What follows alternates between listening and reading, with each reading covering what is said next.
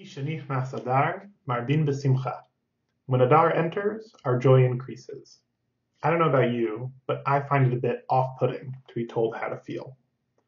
Just a few weeks ago, we read Parshat Beshalach, where it says the Israelites were thirsty, but couldn't drink the desert water, ki mari mehem, because it was bitter. The Meori Naim, Rabbi Menachem Nachum of Chernobyl, says no, they couldn't drink the water because they, the Israelites, were bitter. A midrash says that Hashem immediately gave the Israelites the mitzvah of Shabbat, a weekly day of peace and joy and tranquility, so that they could overcome this bitterness. God understood that our emotions are, in some part, influenced by our day-to-day conditions.